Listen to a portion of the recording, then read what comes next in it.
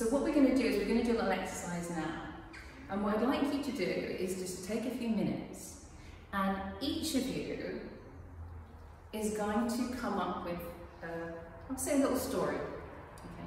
So this could be something that's happened for you.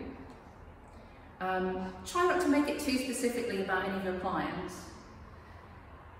Or something you've even read in the press, doesn't matter, or just make it up. And I'd like you to come up with a fear of success, okay? So a little story, a little fear of success. And what I'd like you to do, in your mind, you must know, when you're going to tell this story to the group, you must know exactly which type of fear of success it is, okay? So what you're going to do, don't worry Adele, you don't have to do this because I know you've missed it. What you're going to do is come up with a little scenario, a little story, a little case study where you know what kind of fear of success it is, okay?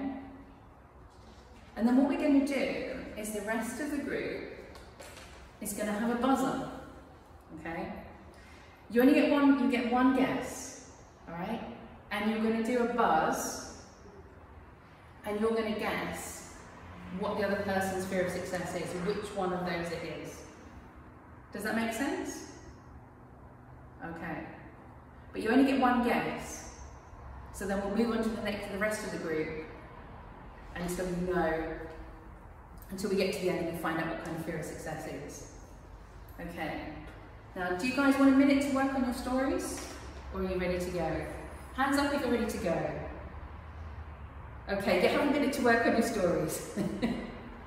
It's alright, Annalise, you're the only one that's ready yet.